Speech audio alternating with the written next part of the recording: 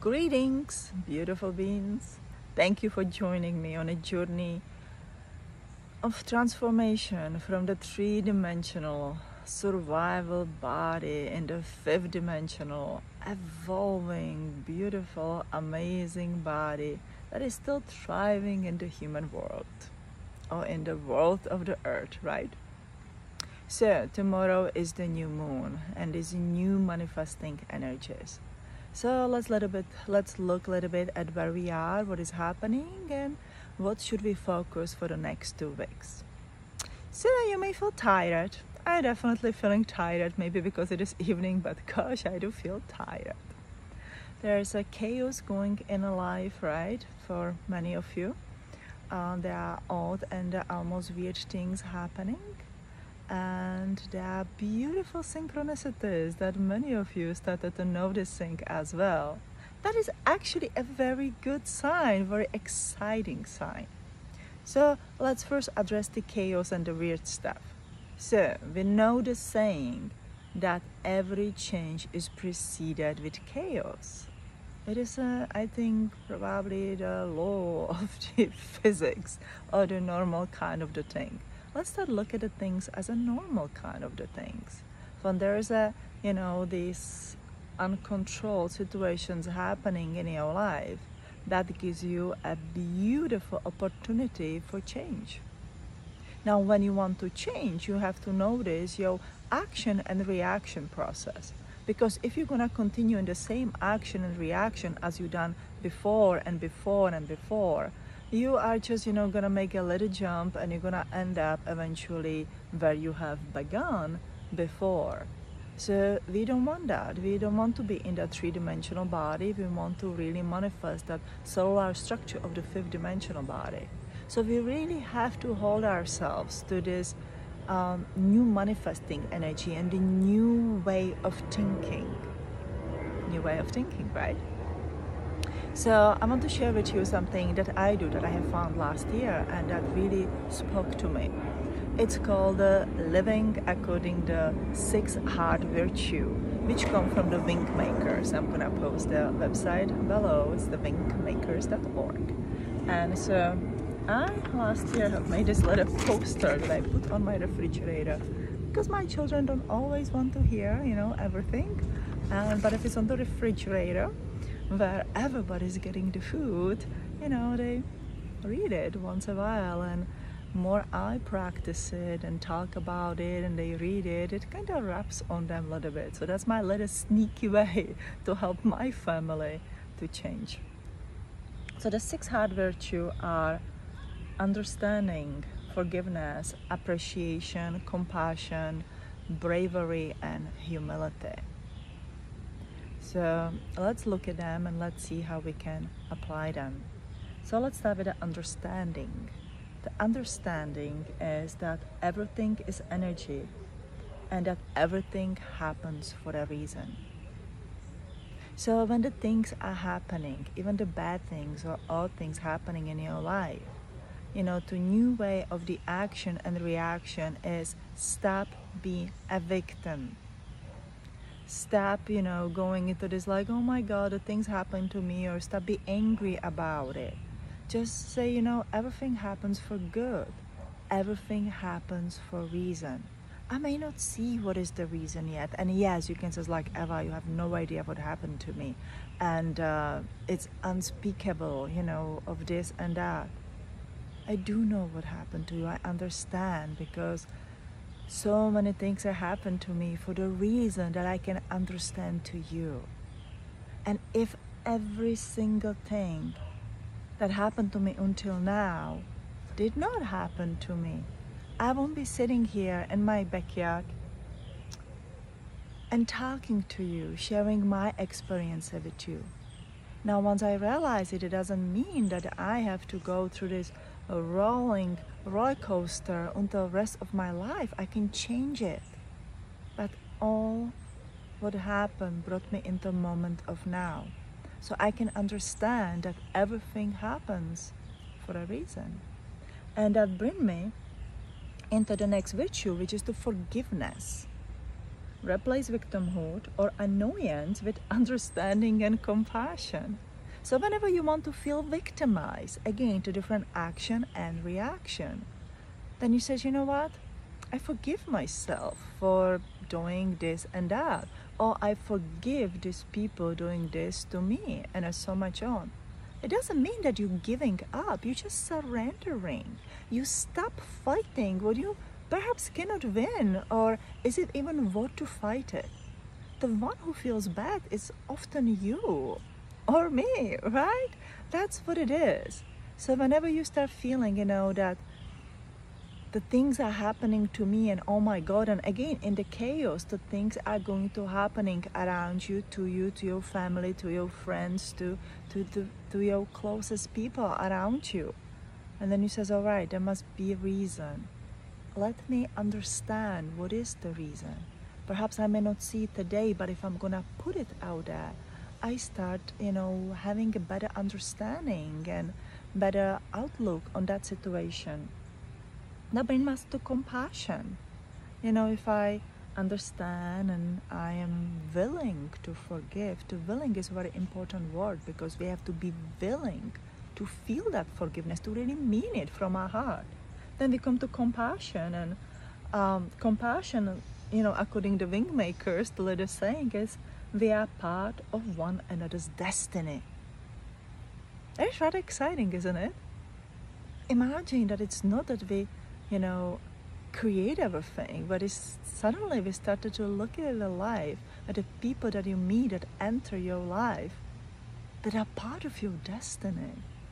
It gets really, really exciting, because we always want to do it our way, right? We have a plan, and we have a journey, and we have a goals, and there's these things that we want to achieve, and maybe we miss this part of compassion toward ourselves and toward the people around us, and really see, how we are part of each other's destiny. Can I just let it beautifully unfold instead of be afraid of welcoming people in my life and seeing what is there in the destiny, what is there to unfold for me and for them. And that brings me to another virtue, to appreciation. The small gestures of gratitude and act of kindness. I love this one. When I started to do what I do, I very much embraced the meaning of the paying it forward. That was one very important thing that I started for myself and for everybody out there, because I says, if anybody's there to feeling like me, let's pay it forward, let's help them, and they can do whatever they want with it, and they can pay it eventually forward to anybody else. So appreciation for what you do, for your journey, and small gestures of the gratitude and kindness go such a long way. Again, just giving a smile somebody at a grocery store can make somebody's day, or telling something nice and kind, or the encouraging, doing something wonderful. It's not only that also it makes day, it also will come to you at least threefold. And even though, your life may not be perfect, there may be a lot of struggles, but that river that comes back just warms your heart and keeps your soul blossoming with love or with happiness, and it's a beautiful thing. As I sang lately, it will keep your soul blossoming with love, and your ego mind consciousness giddy with happiness, and that makes one happy body. And a happy body is a healthy body. And that brings us to bravery, be brave. What does it mean, be brave? It is the act of speaking the truth. That is sometimes hard, isn't it? Because the truth hurts. Sometimes it hurts to you, it hurts the people around you. How do you go about it? You may say the truth with such anger within you, it is true about this and this and that. and it is not perceived well. I think the bravery is a beautiful act of communication when we learn to communicate. And God, that is hard, right? Because you may want to be a good communicator, but let's say your partner is not a good communicator. The people in your family, in your life are not great communicators. How do you go about it? Do you just give up and hold the things within you because you feel like, okay, I can communicate, I can find a way to share, but they are just not willing to listen to it or to accept it or even listen that through? Never give up. Practice your speaking the truth from your heart, but do it with such a compassion, understanding, forgiveness, and the appreciation. And do it with humility as well. Humility is the sixth virtue on my list, and they are not numbered like from the 1 to the 6. You can pick which one is number 1 for you each day. Humility is the soul's expression of unconditional love to your ego, mind, and the soul within the body. It is that unconditional love for your being, for your intellectuality, for your compassion, for your appreciation, for the forgiveness, for the understanding, for being brave, really, celebrating that beautiful, smart part inside of you. I think that's the self-love, the self-care, and the self-appreciation. And when you start practicing it for yourself, it's very easy, or much more easier, to express it to all those around you. And again, sometimes, probably every single time, we have to start with ourselves. You says, well, that is really nice, but my family will never embrace this. Well, my family is not perfect either. And that's why I make a little post-its and I color them and I make them look funny, and sometimes I make fun out of it, bring the humor in it, and put it in a visible place where, they read it, where they see it, when, something just to catch your attention and you just read a bit and the pieces of it. And I have seen it to work, especially on my children. So there's definitely hope. Where there's a hope, there is a door to the field of infinite possibilities. So let's learn and embrace the new behavior, the new pattern. See, the 5th dimensional pattern doesn't click just like that. It needs practice.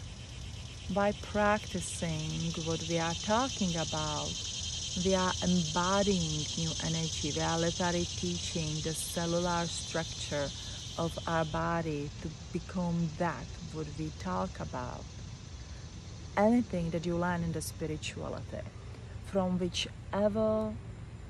whatever it is that you study or your religious belief, honestly, it doesn't matter what we call it or what it is.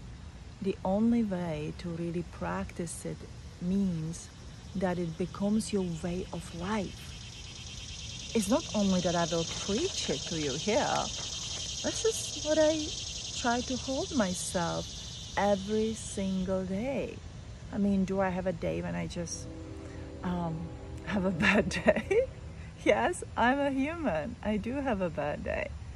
But then I refocus myself and I hold myself to the 6 heart virtues, because I tell myself, Eva, what is it gonna do for you to be upset or angry or sad or depressed? It's just time to get out of your bed, put your feet on the floor, feel the gratitude that you have this body, and you can go on for another day and another day. And to listen cicadas, which I absolutely love, and I think they love me too. And just enjoy and appreciate your life. Remember, you are the pioneer of this energy. When you change, world around you change. And that is our goal. If we can shift our body in that beautiful 5th dimensional vibrational energy.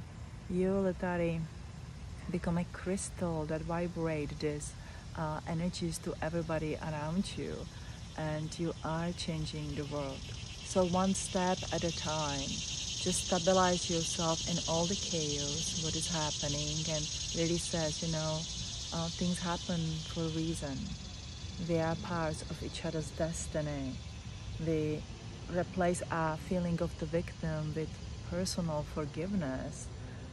We do a small gestures of the kindness and express our gratitude. We are brave, not only to speak the truth, but to live our truth, right? If I have to be living what I am saying to literally make it true, and loving ourselves, which means take care of ourselves, really to express that awe and the amazement and the gratitude. What a smart, amazing beings we are. And take care of yourself.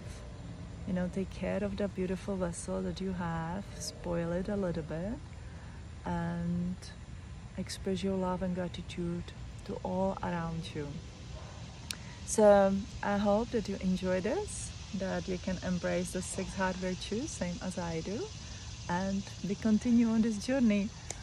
I see you in the 2 weeks. I love you. Love and light from my heart to yours.